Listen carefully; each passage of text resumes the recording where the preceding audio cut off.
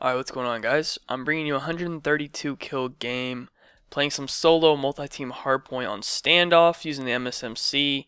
As far as the class setup, using Flak Jacket, Hardline, Scavenger, Toughness, Dexterity with the C4, Blackbird Dogs and Swarm, as you guys can see. Got that weaponized 115 camo, and that's pretty much all I need to say about the gameplay. This video is going to be about all the roster changes that have happened pretty much since COD Champs, and how crazy it's been, and basically just my opinions on all of them. Alright, so with that all out of the way, let's get into these roster changes, and I guess I'll just start with OpTic Nation, of course, because it's probably the biggest one. So, Ricky left SB, I think. Did he leave SB? I think so. Miracles and Killa left Justice, and Embo's obviously got dropped from the main OpTic team, and they liked him or whatever, I guess, and they decided to give him his own second team, which is pretty weird because they didn't want to give Scumpy his own team even back when they had their little argument or whatever, and he left and all that shit. And then also there was like a tweet that Hex tweeted out like 2 weeks ago where he said there was a very small possibility. He said like 0.001 chance that they're gonna have a second team. And I don't know, all that went down, and then here we are. They have two teams. OpTic Nation has returned. I think the last time they had that was during Modern Warfare 3. But as far as this team, how they're going to do, so Killa, Embos, Miracles, and Ricky, I think they already have a lot of chemistry together, so that really shouldn't be too much of an issue. Especially, Miracles, Killa, and Ricky, they played on LV for so long. Well, not so long, but even other than that, like, Embos plays with them a lot in, like, S&D tournaments and stuff, and they've all been playing with each other for a long time, so I think they're all pretty comfortable playing with each other, so it should be a pretty quick adjustment into getting their teamwork down, and this is going to be probably a strong team. I don't know, they're not going to be in Season 2, so I don't know if they plan on going to Anaheim through the open bracket or whatever, the new system. I don't even know how that works all the way. But overall, I think this OpTic Nation team, technically I guess they're supposed to be the B team or whatever, but they could surprise people and end up doing better than, the actual OpTic team or whatever, so who knows, man. It's a pretty good team, and we'll see where they goes. Now, FaZe Black. FaZe Black is basically SB with Formal instead of Apathy. So it's a Dito, Sensor, Formal, and Saints. Now this team actually is really weird because everyone knows that Dito and Sensor don't even like each other. There was so much drama going on between them. That was the reason SB broke up and everything. Yet they're teaming together again, which is pretty weird. So I don't know, man. They just do their thing. I guess they realize that they're a good team or whatever. They decided to team together. Now, whether or not I think this team is going to be better than SB, I don't know. Mainly because if you watched SB play, Apathy did a lot of good things for them. Now, whether he's a better player than Formal, I don't know. Individually wise, as far as gun skill and all that, no, he's not better than Formal. But for what he did for that team, he probably is better than Formal. And I mean by big plays and stuff. I remember definitely during US Championships, he made so many big plays for them that I don't know. So this team could work out, but at the same time, it might not work out because if you look at it, Saints is supposed to be the Slayer for that team. Dito as well, I guess a little bit. Not as much. Well, he's kind of like the AR Slayer. But now Formal's coming in, so we'll see how Saints has to adjust to Formal coming in, also trying to slay. And, because I think Apathy helped out Sensor a lot on the objective work, and Formal, that's not really Formal's thing, so I don't know how this team's going to work out, to be honest. I think the old SP team probably would have been better, simply based on the fact of, everyone having specific roles that they need to, fulfill. As far as this team, some of the people have, mixed roles. They, overlap each other's roles and stuff, so I don't know.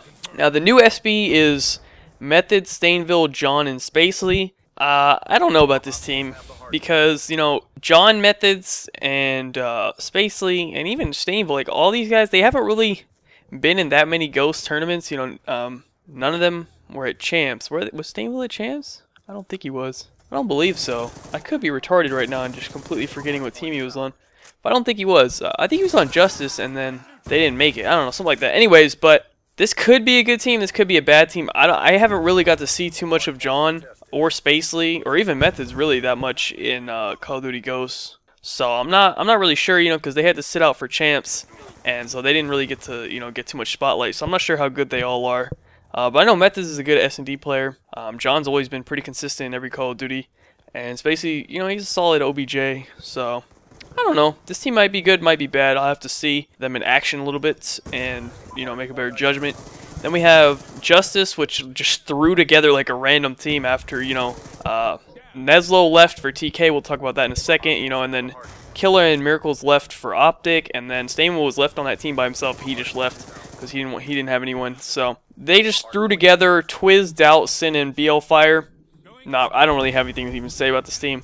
I haven't even really watched Doubt or Sin or really Twiz too much. I watched BL Fire a little bit, but I don't know, man. I think BL Fire actually switched his role. He said he switched to a sub now, so I don't even know about this team. Pretty questionable. I don't really see them having too much success. And then we got TK. It's TK. No matter, they just have like that original. Out of that original 4, they're always like trading players and stuff. You know, out of that original 4 of like Theory, Neslo, Sharp, and Goonjar. So now Theory left, and they brought back in Neslo. So it's Neslo, Sharp, Goonjar, and Apathy. I think this could be a very, very good team.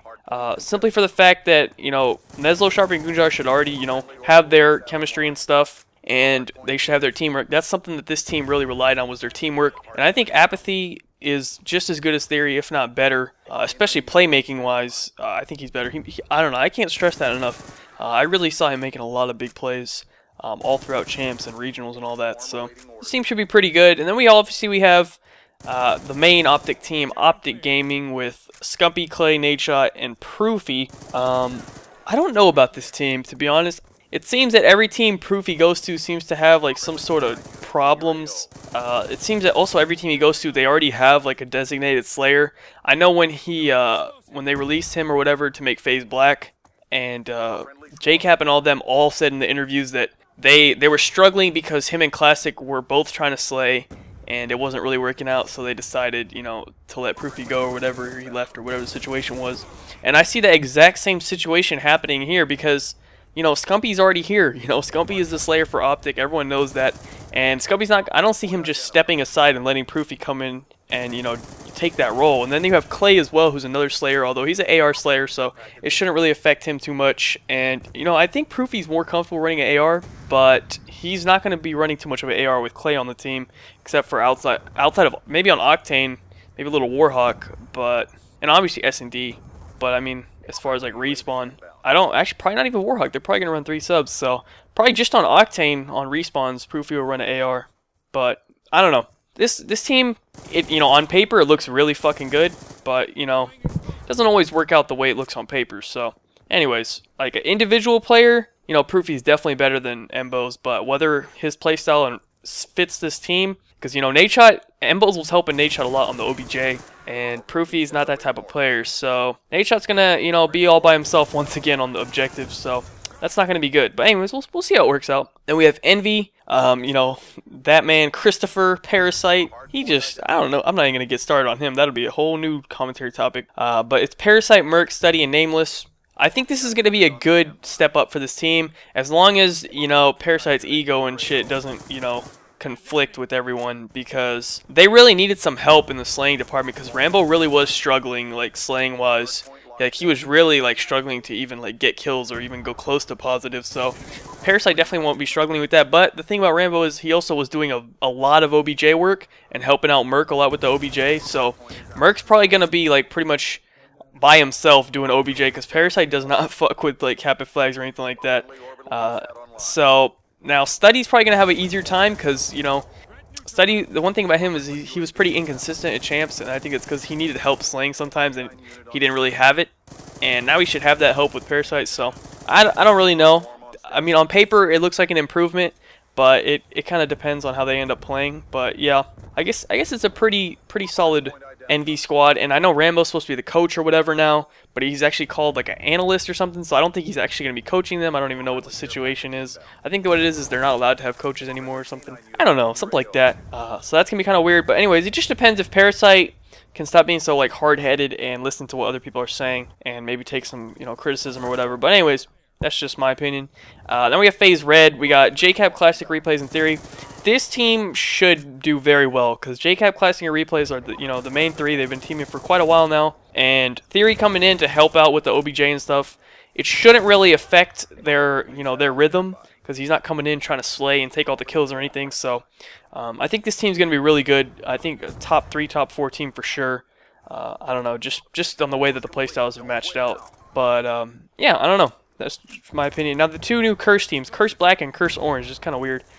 So Curse Black is Enable, Tipsy, Mochilla, and Burnsoff. This is like a mix of like, you know, Curse NY and Justice and Elevate, or I don't know, man. But this team, you know, Mochilla, obviously the Slayer. I'm not really sure what Enable does, to be honest. I think he's kind of like a Slayer support type of player. You know, Tipsy's just all around, you know, a little bit of Slayer as well, I guess. And then Burnsoff, obviously, on the OBJ. This team could be good. I think, you know, Mochilla and Burnsoff already have some chemistry. So, you know, that should be good. But I really can't predict too much about this team. And then we have Curse Orange. We have Attach, Miyagi, Mud Dog, and Croaster. I don't know too much about this team. I know Attach and Miyagi were on Curse Youth. So I'm not even sure why Mud Dog and Croaster are teaming with them, because I don't know if they'll be old enough for COD Champs next year, or old enough for any of the European events, like Gfinity. I believe you have to be 18 as well, so I'm not really sure why they're teaming with them if they're not going to be of age. So I'm thinking this is like a short-term team or something. Maybe I'm wrong. Maybe they are finally. Maybe they turned 18 now. I don't know. But yeah, I don't know. It looks a bit weird, but I don't really know. I can't really say anything about that team either. But anyways, yeah. So that's pretty much it as far as, you know, the roster changes. I don't think I forgot anyone. I might have. If I did, I apologize. But those are just my basic thoughts on all of them. And now rosters are locked in, so there won't be any roster changes for a while. I think, but I mean, you never know. But yeah, that's pretty much it. Thank you guys so much for watching. Be sure to leave a like rating if you enjoyed. Subscribe if you are not already. Follow me on Twitter. Links in the description down below. Other than that, have a good day, guys, and peace out.